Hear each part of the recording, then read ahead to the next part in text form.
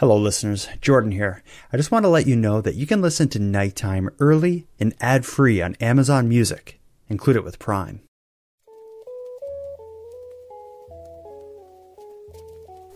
You are listening to Keep Canada Weird, a weekly weird news roundup by the Nighttime Podcast.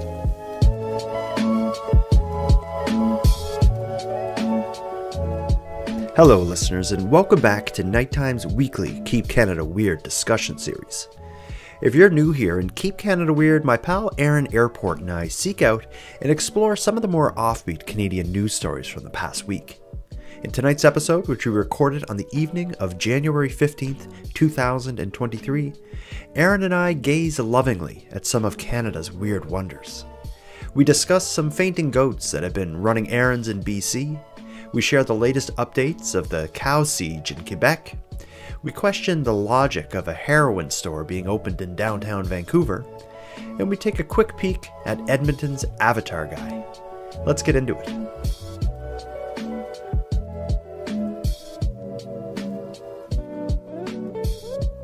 Handsome Aaron Airport. January 15th, 2023. We've had a week of Canada being weird, mischievous, and adventurous. We got to get into this. Yeah. It has been an adventurous week. How have you been? Oh, great. How have you been? Let's see. Be honest.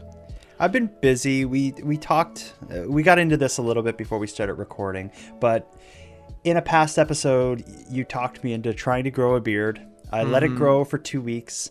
I was absolutely miserable. Literally 2 of the worst weeks of my life. I was itchy. I was irritated.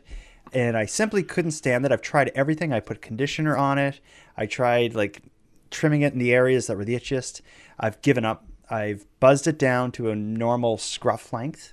And in our next episode, probably this time next week, you will see a clean shaven Jordan on the other end of the Zoom window. I'm really disappointed. I was hoping, because I hadn't seen you, I saw you last week on the recording, and it was really starting to come in. You could see the beginnings of the beard. And then this week I was like, I can't wait to see what his beard looks like. And then you revealed yourself, and I was so disappointed. It was an awful way to start this show. Well, let's get into it here. I don't want to dwell on it. We're going to put that behind us. We got listener mail we got to get to straight off the bat. We got 2 pieces here. The first one comes in from Stacy. Let's see what Stacy has to say. Come on, Stacy. Hi, Jordan. Longtime listener Stacy calling. Called in last time regarding the Beavers and the Cubs. You guys called me sick, and yeah, I guess I am a little sick.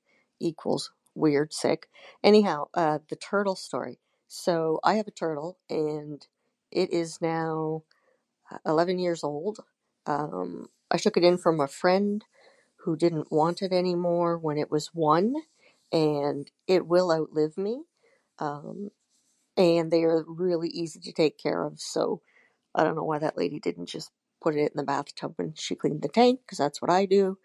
Anyhow, if you want to look on the Weather Network, they recently posted a story and a video regarding a red-eared slider turtle, like the one that I have, that there's this lake in Ontario where people get rid of them when they get too big. And just on the 13th of January, they posted a story that the firefighters went out and rescued one of them off of a piece of ice. So really, they're okay on their own too. Anyhow, all the best to you guys. Love listening to all the podcasts, and hello to handsome Aaron Airport as well. Bye-bye. What do you think of this lake where people just throw away their turtles because they've gotten too big or too old? Before we get into it, I just want to say hello, Stacy, just so that we can get that out of the way. Yeah, that's there. That's there. Her turtle will outlive her as well, which is something she has to live with. Because these things, I think it's a turtle that needs to live with that reality that the turtle is going to watch their owner pass away, and be left alone. Oh, that is pretty dark and sad. But yeah, it's like unlike a cat or a dog or whatever, turtles, they live. I guess it probably depends on the race of turtle, but they live for 100 years or something. They can. Wow. I had turtles as a kid at the height of the Ninja Turtle craze. I don't know what kind they were, but they were only as big as a toonie or something. you know? So they were like little things you could fit in your hand. We had them all like in a little cage, my sisters and I, and they weren't great pets. They were very delicate. Yeah, you can't cuddle a turtle. No. You could kiss it, I guess. You could pet it with your finger. Slimy pets. I had a cat and a dog and hamsters as well. I can't recall you ever having a pet other than your cat currently. Like back in the day when you lived with your folks. Well, you remember the album I released, Songs for My Cat. Yeah, but you still have that cat, right? No, that cat, that was, God, 25 years ago or whatever. Yeah, time is a blur. Yeah, but as a kid, I had hamsters and I had, dogs and cats. And did you ever have a hamster escape? Yeah. Yeah, I had. I was watching. I remember it so clearly. I was watching X-Files at some point in the late '90s, and in my bedroom on my like 12-inch CRT TV, and the TV just shut off. And I'm like, what the hell? So I went and I'm like trying to turn it on. It wouldn't turn on, and I'm like, what's going on here? And I could smell something a little weird. So I was like, whoa, is it like sparking like where I'm plugged in the wall or something? Maybe it's not plugged in all the way. And when I looked behind the TV, the cord that was going into the TV was just chewed to bits, and my hamster was there, not alive anymore. Oh, so it was the cord that did it in. Well, I'm thinking it was the electrical current that passed through the cord that, for whatever reason, he got out of the cage and decided to chew on it. So the hamster wasn't trying to hang itself on the cord. It was the electricity that... You got it. Yeah, but it was just kind of a weird time. But I've had hamsters since then, and they live for such a short amount of time. It's so sad. The idea of having a turtle that you can spend your life with, I see the pros and cons to that. The pro is certainly that it's your companion for life. It will outlive you. Yeah, you'll have it forever. But then on the turtle side of things, it's not a nice thing to and who's going to outlive the one you love. Who's going to look after it? You're going to drop it off, or like whoever's dealing with your estate. Well, apparently they'll be dropped it off at this this lake or whatever. Where a firefighter will find you. Yeah, and if it gets stuck on the ice, the firefighters will help it. That's bizarre. Why people do that? It's sad. Throwing away animals. It's if you can't take the responsibility, don't take an animal. I guess in the case of a deceased owner, and somebody is cleaning out this individual's house after they passed away, this person's not going to take their turtle. I wouldn't imagine. I wouldn't either. I would try and find someone who would want the turtle. Maybe that's the way. The next caller is from Miramichi. When we talked about, on our year-end roundup, we talked about the fact that Miramichi per capita had the highest sales of Tim Hortons coffee. They're phoning regarding that fact. Okay. Hi there, Nighttime Podcast. How is she going? I'm here to weigh in on the Miramichi Tim Hortons discussion and maybe add some context. I'm not from there, but my family is, and the place is basically a second home to me. And I'm also not a coffee drinker, so I have no personal skin in the game. Now, what you should know is that Tim's is basically the only place to get drive-thru coffee in most of the G. There is a McDonald's down in Douglastown, but people from Newcastle, people from Chatham, people from Navan, they're not going to drive all the way to D-Town for some Mickey D's coffee. Miramichi is basically several small towns in a trench coat masquerading as a city, so they keep sort of to themselves, a little bit insular. Now, there are several smaller cafes scattered throughout the Miramichi, but a lot of them don't do takeout, and I don't think any of them do drive-thru. So if you're looking to get some coffee on your way to work, Tim Hortons is basically your only option. They have only just now gotten a Starbucks, and I'm not sure if it's just soon to be open or if it has only just opened. But either way, you may see those numbers change once that becomes an option for more people. There is also a lot of people that use meth, so that may also be a factor. I don't know. Anyway, if you want to know more about the Miramichi, check out the book Miramichi Murders, Mysteries, and Mayhem by J.A. Morrison. I have no affiliation with the author. It's just a really good book. See ya.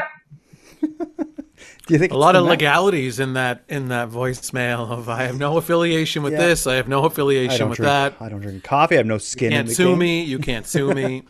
I don't know if the meth is involved with the coffee sales, but if there isn't other drive-through places in that area, that makes total sense. So Tim Hortons is out there, bragging about, Miramichi per capita has the highest amount of coffee sales, Tim Hortons coffee in the country. And it's like, yeah, the only reason is because there's no other options.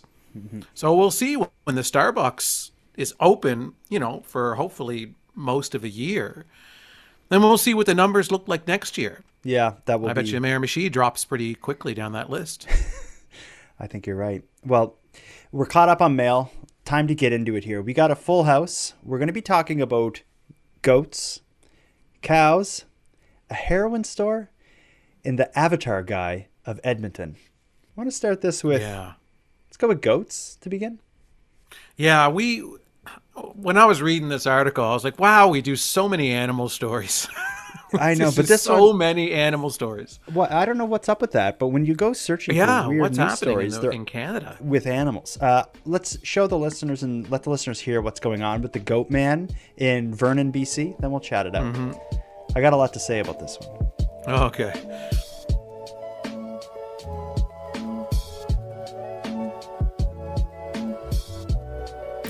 A pair of goats have been the talk of the town in the Okanagan after they've been spotted multiple times, apparently window shopping. The dynamic duo named Lexus and Miata are often seen outside of cafes waiting for their owner, Greg Cotter, in West Kelowna. He trained the pair to follow him into town so they can get some exercise during the winter months. Now, this breed of miniature silky fainting goats are often quite timid, so they need some sense of security. He plans to add 2 more to his small herd in the spring. First of all, those goats are adorable, but that specific type of goat, they're called like fainting goats. Have you ever seen these things in action? I've never seen them in action. I guess they stiffen up or something, like when they get startled. When they're startled, like if you went, like say, up behind them and you clapped your hands really loud or something, something happens to them when they get startled. They just, all of their muscles lock up and they just fall over. It looks like they fainted. They don't faint. They just like become so scared that they fall over. And if you look at, I wonder what the evolutionary purpose is for that. Well, it has to be like a glitch or something. I don't know. You think it's a glitch? Well, you would think goats, all their evolutionary defense stuff would be to help them not get eaten by like coyotes and wolves and stuff. So if a coyote or a wolf runs into a field of goats and they all just fall on their sides, how is that benefiting the population of goats and like adding to their chance of survival?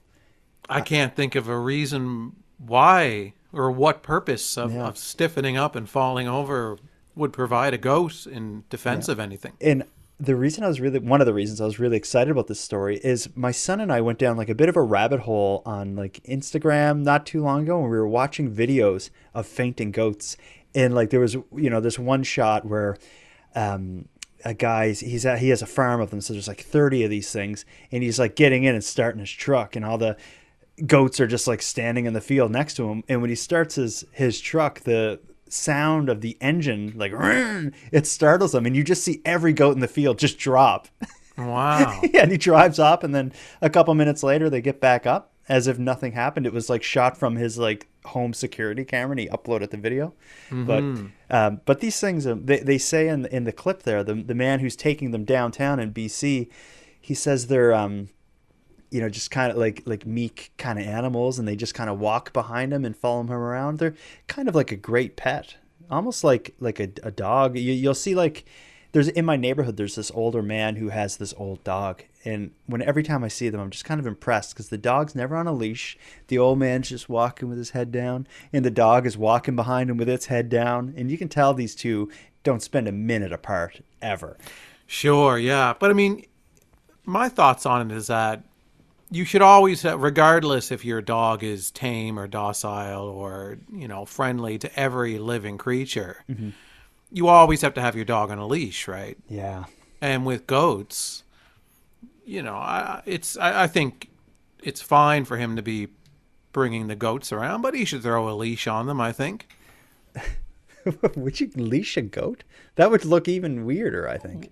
I think it looks weird it's weirder that they're not leashed. Yeah. Then it just looks like they're wild goats following him. But downtown, yeah. If he has them leashed, then it's like, oh, this guy has pet goats and he brings them everywhere. How adorable. Or it's like, does that guy have hot dogs in his pocket? And these goats are following him. Does for he the even hot dogs. know they're right behind him?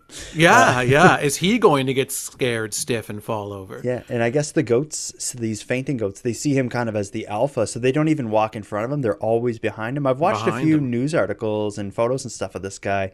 He's an older kind of man, doesn't stand out in any specific way other than the fact that he has these goats. But in one of the videos I saw, he's walking downtown with the 2 goats at his heels, and he opens the store and goes in a coffee shop, and the 2 goats just stand there right at the door, like patiently waiting for their master to come back, which it's kind of sweet. And it's I'd be worried about someone stealing my goats if I was leaving them out there. I guess that's a reasonable fear because they're not probably tied up, or I don't know. I'd be a little nervous about them getting stolen, especially after all this news coverage. You could see somebody being like, "I'm going to steal those goats on that old man." Well, we had what did we talked about just recently? Was it the sheep that got stolen and they found it at a Tim Hortons? Yeah, yeah. People do dumb stuff. People will steal anything, and when you draw attention to these goats that follow him around and they wait outside of stores, I could see somebody kind of getting a kick out of the fact, I'm going to steal them and hold them for ransom and send him, ransom notes that are cut out of newspapers and magazines. Yeah, I don't know where this what the issue is. If as long as the goats are well behaved and he's willing to take the risk of someone running off with his goat. Can you eat a goat? I was thinking about this earlier. I've heard of eating lamb, but do you eat goat? Like, could someone eat his goats? I'm sure you can eat goat. Why not? Yeah, I just don't recall a dish where it's like goat, but I think of goat. Lamb. Yeah, I don't. Lamb I don't. I mean, there's goat cheese. They chop the goat up and make cheese out of it. Yeah, they chop it up so fine. So cheesy that goat looks. Speaking of cheesy, I want to get into the next story. The biggest movie in the world appears to be in theaters right now, although I haven't heard anything about it. I'm talking about James Cameron's Avatar Part 2. Avatar 1 came out, it seems like 100 years ago, and that was a huge blockbuster. It was IMAX 3D. It broke all these sales records. And then I just kind of heard nothing about it until I found this story, and I'm just now learning that there is a Part 2 that is like the most expensive movie ever made, and it's expected to break all the records.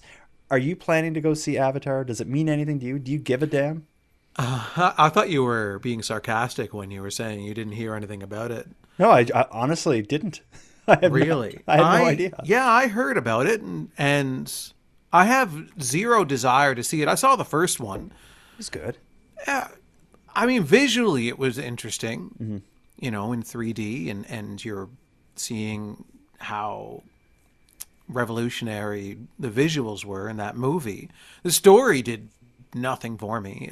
I found the story was just a placeholder for the visuals, for the special effects. There was no point where I was like, wow, what an interesting story. It was kind of cliche, the story I found. Yeah, I agree. I really had I'm not a special effects kind of person. I'm not someone who goes to see a movie just because it's going to have really innovative special effects in it. Yeah. In fact, I found the special effects kind of took away some of my enjoyment. I saw it in IMAX, and it was 3D, which was weird because I had to wear the glasses. And it was like that thing where it's a higher frames per second, so the motion is smoother. And I found it just looked kind of like too real or something. It freaked me out. But what I did enjoy about Avatar is not long after Avatar came out originally, I went to Florida to like Disney World, and there was a section of the park that was Avatar themed. And that was some pretty wild stuff. It was really cool there. And I liked the Disney Avatar stuff much more than the movie itself. But we're not here to discuss the movie. We're here to discuss a man in Edmonton who made the decision to basically build his life around the first Avatar movie. So it's pretty fair to say that there is not another Canadian or another person listening to this show that are half as excited about the new movie as Edmonton's Avatar guy. Here's what's going on with him. Okay.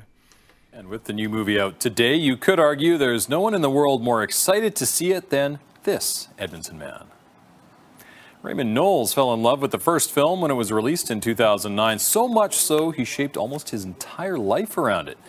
95% of his body is tattooed with Avatar images. His business is named Mr. Avatar Carpentry, and his truck is covered in Avatar decals. Tonight, he is seeing the sequel. I can't pinpoint it down to one thing. There's so much about it. I'm a Cameron fan from the beginning, and this one here was just over the top. And now that the second one's finally here, got goosebumps just thinking about it, so I can't wait to see it tonight. Noel says he saw the first Avatar movie in theaters 9 times in 2 weeks. He's bringing his daughter to tonight's showing. I think the tattoos are too far, but naming your business after it and then taking your business truck and covering it in as many Avatar related pictures. Yeah, just like your body. And even like on his truck, like the font and stuff is the same font that the movie uses. That's just pretty wild. This man he says, I was a Cameron fan from the beginning. Just off the top of your head, what else has James Cameron done? He's done Titanic, right? Titanic. Did he do? And then he did that ocean documentary that you see in IMAXs. One of the early IMAX documentaries. I think it was called Oceans. Okay. I saw it recently, actually. Oh, and James Cameron is a Canadian filmmaker. That's right. I think he's more associated with the U.S. for whatever reason. Maybe just because his movies are probably... Oh, he did Terminator 2, Judgment Day. Oh, right. Yeah, which is a great movie. And he did The Abyss as well, which is a water-related movie, which is probably... I could understand covering your body in Terminator 2 tattoos more than Avatar tattoos. Absolutely. And you can name your company like I'll Be Back, or I Won't Need to Be Back Carpentry, because like right. Because it's done right the first time. Yeah, and when you send the bill, it would say like Judgment Day, and and then you have to fill out and pay the bill. Yeah, I could. That makes more sense. See, like with Avatar, the biggest issues that I had with the movie was the characters, although again were visually stunning, that they weren't memorable characters. Like I can understand someone who's obsessed with Star Wars and gets Star Wars tattoos all over their body. There's so many classic blockbuster movies that you can relate to someone wanting to cover their bodies in tattoos, or they're naming their business after it. But Avatar, I can't get on board with that. Again, it's all special effects. There's not a lot of meat to the story and the characters. So how do you connect with this movie in that way? Yeah, and the style of it, like the creatures and stuff that he has tattooed all over his body, it's not a very cool look. It's a little weird. But he does. I found another article with this man that was done a couple years. It was done right after the movie. A little bit after the first movie came out. So this is, I don't know, like 6 or 7 years old. And in the early news report, he gives some background on why he connects with the story so much. And he relates it a bit to the treatment of Indigenous people in Canada. I'm going to play that clip, and maybe this will fill in some of the blanks on what his motivation is. I think about 2 months after the movie came out, I figured I'd get my first tattoo. I've never had tattoos all my life, and that was probably the first one I've got. And then I just kept on adding, and eventually I am at where I'm at now. Well, I loved everything about the movie, and I loved all James Cameron's movies in general. So this one here hit me more than most of them.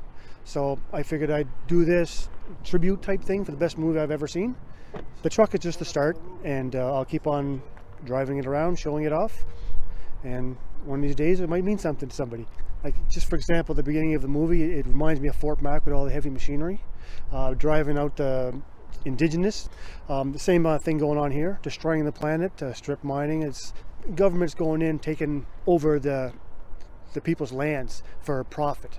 James Cameron put that in the movie. It made it so similar to what our own real planet is. It made it look so realistic. It's hit me on so many levels. I have different reactions. Some love it, some are intrigued, some saying I'm crazy, obsessed. I don't know if you want to call it obsessed, but I just love everything about it, and I'm just willing to show it off. No, we definitely want to call it obsessed. Yeah. That is what it is. Yeah, I'm intrigued. I think he's a little crazy, and I certainly think he's a bit obsessed. Oh, he's as obsessed as one can get with anything. Yeah. But that message that he sees in the movie, I can understand that. Like when you look at that story, but it's sure, and that message is there in the movie. It's obvious that message. Everybody got that message from that movie. When you watch it, that hits you over the head. That message that of companies destroying the environment for profit and those relationships that we have to the environment. It's very evident in that film, and I got that from it. We all got that from it, and there's a lot of other stories that tell that same story. So why Avatar? Why did Avatar grab this man in a way when other stories haven't? To the point where he's going to tattoo his entire body and name his carpentry company after it. Would you be a little freaked out if you hired a carpenter and they showed up in an Avatar truck covered in Avatar tattoos? If his Yelp reviews were good, I wouldn't have any problem with it. Okay, because that is going to be a weird segue to the next story I want to get into here. Lately, I've gone down this rabbit hole of watching this certain guy on YouTube. He's an Australian plumber, and he has a business called, I think his name of his business is like Drains Go. And what he does is, he's not like a plumber that would go in your house and replace your pipes. His specialty is unclogging clogged pipes. And every YouTube video he makes is just him going to a house and unclogging whatever complicated thing they have going on. And he uses a variety of tools, and he's talking to the camera and narrating, what he's doing as he does his work. But one thing that always happens is, in a cool moment in all of his videos, his YouTube channel is called The Drain Addict. And anyone who ever watches him, I think, will love him. But one of the things that always comes up is he brings this cast of characters called the Drain Gang, and they're all these toys that he has. So it's like a rat and a cockroach and all these different animals. And before he starts the video, he puts them all over the property of the home he's going to be working on. And as he's working, he's always checking in with the rat and the cockroach and the crocodile. And a lot of times when you're watching it, you see the homeowner in the background, and you'll see the homeowner just being like, this guy is nuts. Just when I watched the Avatar man, I thought a little bit of this Australian plumber who's also quite eccentric but good at his work. And like you said, if you're good enough, you can be crazy and eccentric. And sure, as long as you've got the reviews and the track record to prove that your work is good, yeah, you can cover your truck in whatever you want to cover it in. That's right. But the reason this served as a segue is there was an interesting public service announcement, I guess, coming out of Mission, BC, related to things that should and should not be flushed down sewer systems.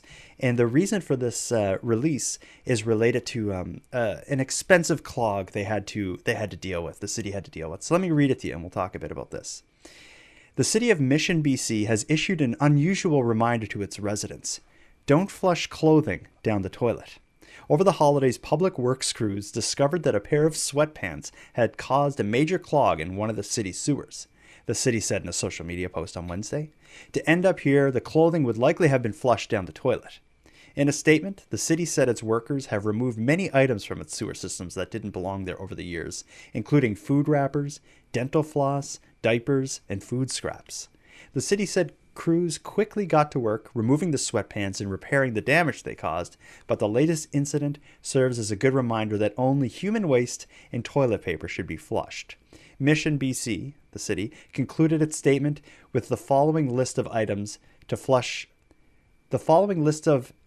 not to flush down the toilet or put down the drain.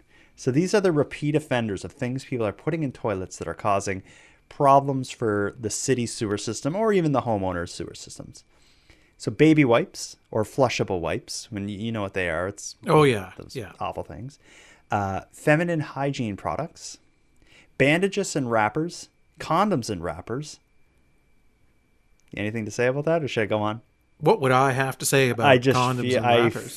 I saw like your aura is usually like this soft blue, and it just started flashing yellow, and I could sense on a supernatural level that you had a reaction. My only reaction to it is I am guilty of that. Not now, but in the past. Okay. All right. So let's move on. Swabs and Q-tips. I could not imagine flushing a Q-tip. Dental floss. Why not just throw it in the garbage? Diapers. This one, as a father of 2 children, I wish you could flush diapers down the toilet, but those things. I've accidentally put diapers in my washing machine, my clothes washer, a few times. Oh, okay. Because like you'll take like I'll like change my kids before bed, and he'll have like a clean diaper on, and it when they're clean and like dry, they're like small, so you don't really notice it in his pants. And then I'll throw his pants in the wash, and then when you go to take the wash out of the wash, the diaper has gone from like weighing like, you know, 1/8 of a pound to like 15 pounds of like water. Oh, yeah. The absorbency power of a diaper sucking up all that water in the machine. Coffee grounds, fruit stickers. That's pretty specific. I guess they're talking about like the little sticker on an apple. The sticker's like on a banana. Yeah. And the last one on their list is vitamins, supplements, and medications. And I think that is because of science fiction. Like if you flush like weird medicines and vitamins and supplements down the sewer, there's going to be something evolutionary that's going to be I see that more as people cleaning out their medicine cabinets and just dumping it down the toilet and flushing it. Why would you do that? Well, why would we do anything that we do? There's so many. Let's go back to the big why, is the jogging pants. So yeah, good point. I'm not convinced that they were flushed. I think there has to because there's no way you're flushing jogging pants down any standard toilet that I know about. Yeah, I've been in some weird buildings where you like flush and it's almost like powered. It's like kind of like on an airplane. Maybe that could suck a pair of jogging pants down. But yeah, it seems like I don't buy it. It would have to be a baby's jogging pants. Like I can't see how that could possibly go down a drain. No. Like I can see the scenario of somebody craps their pants in a McDonald's and they just want to get rid of the evidence. Well, and not leave it there, but that's an interesting point, because when I think of those like powered toilets where you flush them and it's like loud and almost kind of scary, like there's a jet engine, that's usually at like a restaurant or some kind of commercial place, a mall or a fast food joint. So maybe your theory of someone wanting to hide evidence of something embarrassing, maybe you're onto something. But aren't there other ways into these sewers and pipes? Like somebody might have been down there getting changed for a wedding. And I can't wear these jogging pants to a wedding. I need to put on a tuxedo or a suit and tie. And this is all happening in the sewer system. And I crap my pants. Yeah, that's also, I guess, plausible. Yeah, it's a perfect storm of things happening to this person. I think the sewer system is pretty like enclosed though, and I don't know if it would be easy to end up in a situation where you're amongst flowing sewage changing for a wedding but somebody's got to be able to get down there and leave their jogging pants. Yeah, and they're putting it in like an employee of Mission BC's like wastewater treatment center, and they're putting it on Joe Public by setting up this condescending list. Maybe this guy, it's his pants. And then he's down there with his boss doing an inspection. It's like, whose jogging pants are these? Are people flushing jogging pants? He's like, oh, yeah, they must be flushing jogging. But I don't know how else they would have gotten here when that guy's living down there because his wife threw him out. Yep, that's got it. And then he had to get changed for a wedding. So he had to take his jogging pants off and put his tuxedo on. Mystery solved. Yeah, we nailed that one. We see you, public relations person. Yeah, face the truth. Come on out. Let's hear the real story here. Don't be a coward. Let's move on to the next story.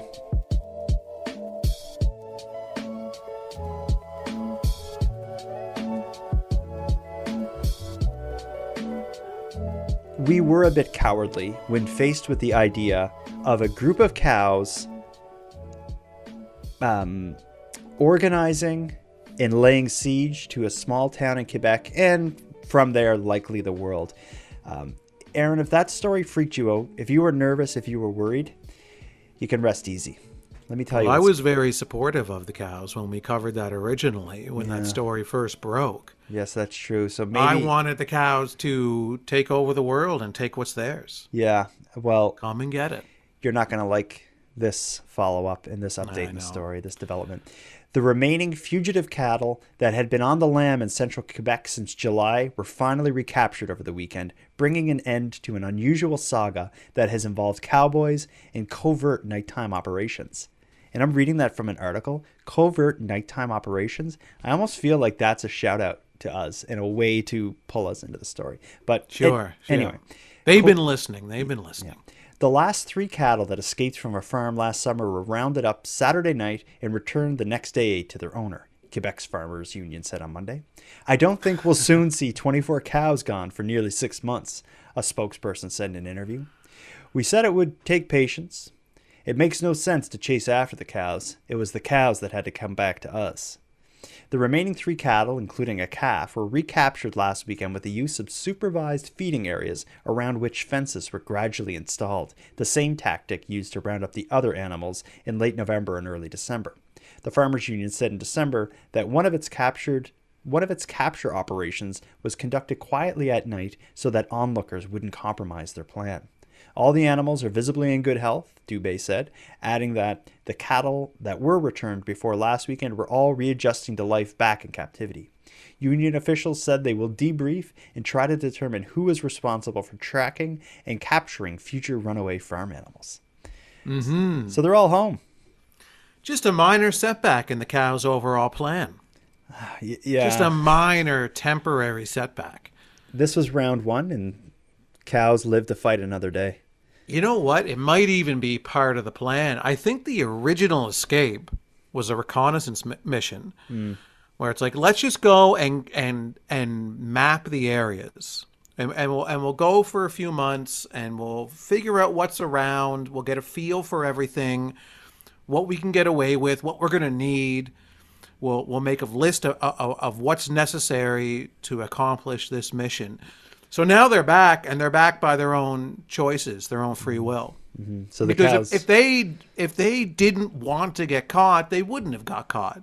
Yeah, because the cow is smarter than the human. And he says so in that article. He says we weren't going to capture the cows. It would take the cows to come back to us. Yeah, and the cows came back on their own. So he may know damn well what's going on, or at least fear it.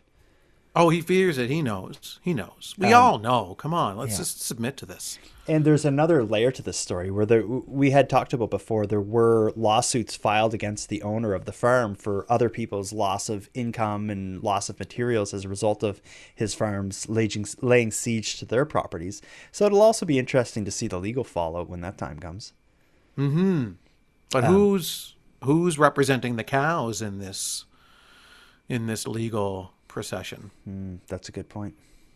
Who's looking out for the cows? And the answer is the cows are looking out for the cows. Mm-hmm. And soon you will hear from the cows. Yeah. You will hear from all of them. You'll know when they're coming to get theirs. Yeah. And it won't happen in a courtroom? No, there's only one courtroom that the cows care about. Yeah. That's justice is carried out in the wild. It's on the tip of their horns. Cows have horns. Yeah. Right? Yeah. I think the male ones... Let's end this conversation. We go. All right, let's. You're going to expose how much we really know about cows. They have cows. They have horns, right? I don't know. They have milk in them. The next story, we'll go out on this one. This is a really interesting take on a social problem. This involves a man who, on the downtown east side of Vancouver, which is kind of like ground zero for social issues in Canada, be it people living with homelessness, drug addiction, untreated mental health issues, human trafficking. All of this stuff lives and breathes on the Lower East Side of Vancouver. One issue that comes up a lot is tainted drugs killing addicts or injuring them. And a man whose brother died as a result of a drug overdose is taking some unusual steps to address the issue. And in the process of doing so, he is, I would say he's knocking on the door of law enforcement. Here's what's going on. A Vancouver man wants to open up his own store, not to sell groceries or clothing, but hard drugs. He's well aware it's a risky move, but hopes his shop will reduce the number of people dying of overdoses. As Tamina Aziz reports, his lawyer believes the law will be on his side. Jerry Martin is a former drug addict. Now sober, he wants to open up his own brick and mortar shop to sell hard drugs, including heroin, cocaine, and meth. It takes the extreme to get things done sometimes. He recently lost his brother due to overdose and says there's a need to provide a safe supply. You know, a lot of these people, in fact, all of them, they have to take a risk every day where they go get their drugs. They're either going to get something that isn't clean or safe, or they can put themselves in a dangerous situation. There's a lot of predators out there that'll get girls to do things for their drugs, whether they got the money or not, or they'll put them in a situation. And I don't think it's very comfortable for anyone. So they can come in there and not have to worry about that. He's been sober for 15 years and hopes through education, future customers will eventually get clean too. For the people out there that think it's a really bad idea, you want to look at it from the user's ankle and the family of that user.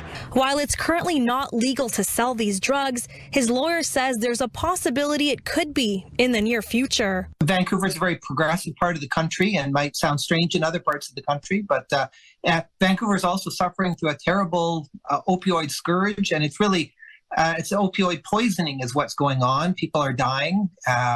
So it's a huge problem. Safe supply would address that. More than 1,800 people died from illicit drug use last year, according to the latest findings by BC's Coroner Service. So we would argue that the law is arbitrary because it's making people less safe, not more safe. Martin says he gets his supply tested and deems it safe, and vows he'll be selling it in Vancouver's downtown east side this weekend from his trailer, even if it means he could get arrested. I'm not too worried. I think I'll probably get bail. He says it's worth the risk if it means saving someone's life.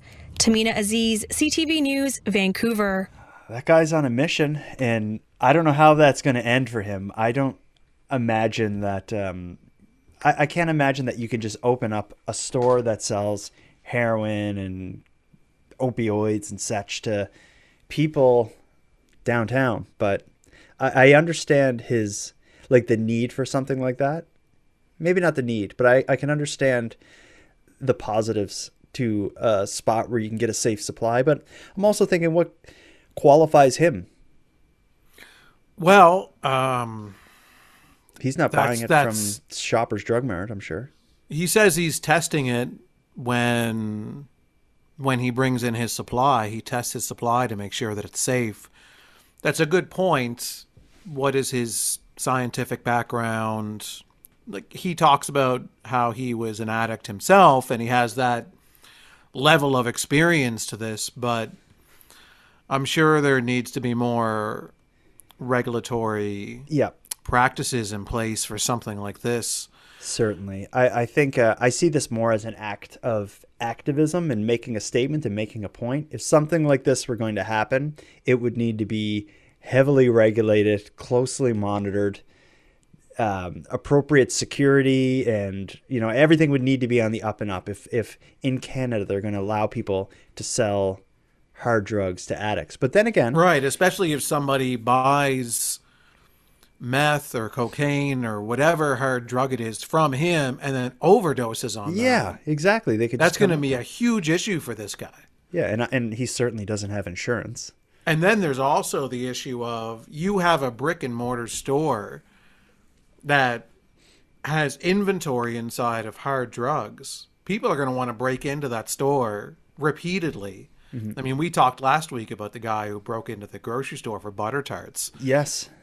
So that's happened twice. That same guy went in and broke into the store twice with those butter tarts. So imagine you have a store with cocaine and meth and heroin. Mm-hmm. How many times is his store going to get broken into? Exactly. So security, how is he going to monitor? How is he going to afford to keep up with that? There's a lot of problems with his plan. I think he is highlighting an issue, but I think his approach to how he's handling it is simply I simply see it as a act of activism and going out there and proving a point. But I don't think he should be selling heroin downtown, this guy. Well, I'd be surprised if this thing got on its feet, but Well, his plan was to do it this weekend. We're recording this Sunday evening. As of now, I've been looking for any news updates and articles providing some information on what happened, if he actually went through with it. I haven't found anything yet, but if he did open the store and started selling heroin to people, I'm sure we'll have an update by next week. And I have a feeling that update will be he was arrested and the police now will have all of his heroin. Yeah. That's a great possibility. But yeah, I see the point of it. I see what he's trying to do. I support that. I think the idea that, people should have a safe place to get these drugs so that they're not ingesting toxic chemicals and but it God knows what else. Yeah, but it all should be hand in hand with like social outreach and services to help them get out of addiction. Like I think if someone is going to be selling heroin to heroin addicts in downtown Vancouver, it should be sold specifically with the intention of like keeping them safe while you get them off of it. So it would need to be something done hand in hand with social services and like kind of social outreach to help it be effective to actually get the people off of the drug that they're addicted to. And when we hear, like in that article, he says like, through education, I'm hoping, to help people quit. But the liquor store doesn't do that. Yeah. And also what qualifies him? Is he just going to try to talk to people and let them know? Right. That's a complicated question. But if you go to the liquor store, they're not trying to get you off booze when you go in there. Well, I'm sure that not actively, but probably passively. Like I'm sure there's there's probably signs and stuff about, don't drink and drive. It's a very minimal, the staff there and none of them are, you don't have a staff of social qualified social workers working the registers at the liquor store. Yeah. Or in the dispensary section. But obviously marijuana and alcohol is very different than heroin and opioids. Well, I would argue that alcohol is just as dangerous as a lot of these drugs are. Well, here in Nova Scotia, I know a hell of a lot more people who've had their lives destroyed by alcohol than opioids. But that said, I've met a few who had problems with that. It's just the prevalence. Yeah. Any drug has its addictive capabilities that can ruin lives. Mm-hmm. But I wouldn't take alcohol out of the ballpark of methamphetamines and cocaine or scratch tickets for that matter. Scratch tickets or butter tarts. I'm glad you said butter tarts. We just got a piece of mail that came in while we were talking, and now I have a chance to read it. Someone sent me a message that said, "My mother was born in Halifax long ago, moved to the States in her 20s. I've never heard of butter tarts, but when I listened to your story, I had to look up a recipe and try them. I couldn't find them for sale locally here in New York. They were wonderful, and they're my new favorite. I wonder what other Canadian secrets that my mother kept hidden from me. I do know of at least one family secret, but she carried it to her grave." And then they made a winky symbol. Okay. When you think of a Canadian treat, so this is an American that has been missing out on butter tarts her whole life. We set her right on that. When I was thinking, just as we were talking there, of other Canadian treats that maybe she's missing out on, are oatcakes prevalent outside of Canada, or is that a Canadian thing? I don't know about oatcakes. Okay. If you haven't had an oatcake, maybe that's a Canadian thing. Try an oatcake. I recommend dipping it in your coffee. That's my favorite way to eat them. Well, the coffee crisp is a Canadian bar, candy bar. But that's not something you can cook yourself. An oatcake, you can find. You could ask a Canadian friend to mail you some. We should work out. Should we be sending food internationally? If we should, maybe we can work out something with listeners where we can send them like coffee crisps. Coffee crisp. In exchange for a review of it. Like you'd have to come on the show. Yeah. Okay, or some kind of a awful Tim Hortons product that we could send them. Yeah. No, I wouldn't do them harm. I would send them coffee crisps. I wouldn't do though. them harm, yeah. Or ketchup chips point. is another one. Ketchup chips. But the coffee crisp is such a great bar that I was shocked when I found out that They didn't have them in other countries. Yeah, they're missing out big time. And it's not just for coffee lovers. My kids both love Coffee Crisp. Oh, Coffee Crisp is one of my favorite bars. It's incredible. Nanaimo bars is another big, like, uniquely Canadian sweet that you. That's a hard one to ship though, because. But she can make it at home if she made butter tarts. Yes, she could make it. Yeah, she could make oatcakes and Nanaimo bars and a poutine, like a basic poutine where you put cheese curds or shred mozzarella cheese over French fries and pour gravy over it. That's also fairly Canadian. But I guess poutine is common around the world now. Yeah, I think it's common enough. People know what it is. It's also, the recipe is as simple as it gets. I don't even know why it's a thing. But we quickly transitioned from cocaine and meth to Coffee Crisp and poutine. So you can tell what our vices are.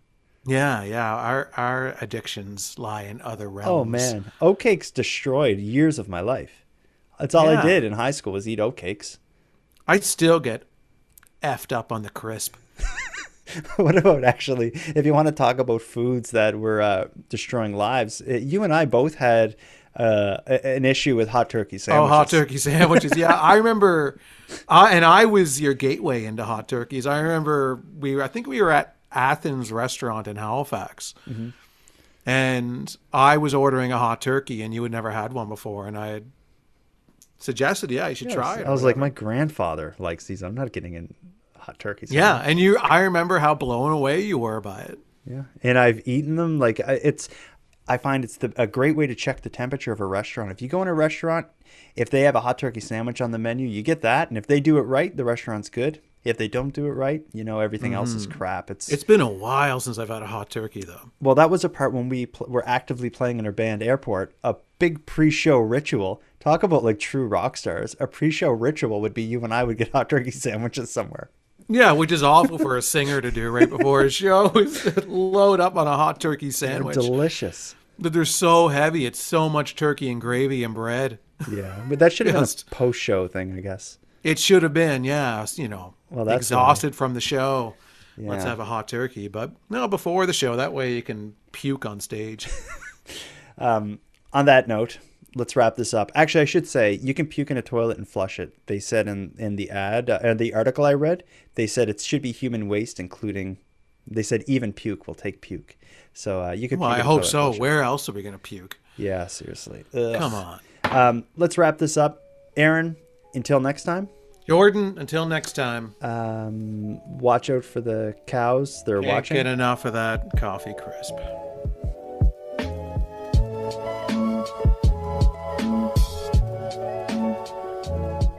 I want to thank you for helping Aaron and I in our Keep Canada Weird discussion. But let us also call out to you for even further support. If something unusual happens in your town, please let us know. And the best way to let us know is by sending a voice memo through nighttimepodcast.com/contact. We'd really like to hear from you. Now, before we part, let me give some thanks. First, a big thanks to Aaron for sharing another evening with me and with you, the listeners of Nighttime. A shout out to the internet's favorite cult leader, Unicole, who supplies this series' intro and outro voiceovers. And lastly, but most importantly, a massive thank you to everyone who listens to Nighttime, as it's without your interest and your support that this show would be impossible. But with that said, keeping the show alive is and has always been an uphill battle. So if you want to help take a bit of weight off the show's back, please consider subscribing to the premium feed. And not only does the premium feed fund the creation of the show, it'll give you more of each topic than you'll find here on the free feed, as I'm adding exclusive content regularly and maintain a full back catalog of episodes only on the premium feed. So for about the price of a cup of coffee, you can help keep the show alive at patreon.com/nighttimepodcast. And with that said, let me thank the newest subscribers. Jerry and Kate, thank you for your generous support. And for anyone else who'd like to support the show but can't do it by way of a premium feed subscription, you can give us a big hand by simply sharing this episode on social media and letting like-minded friends know what we're doing here. If you have any story ideas, want to give feedback on the show, or have anything else you want to say at all, you can do that at nighttimepodcast.com/contact. Again, we hope to hear from you. But until then, take care of each other, hug your loved ones tight, and let us know if you see anything weird. The Nighttime Podcast is written, hosted and produced by Jordan Bonaparte. Copyright Jordan Bonaparte.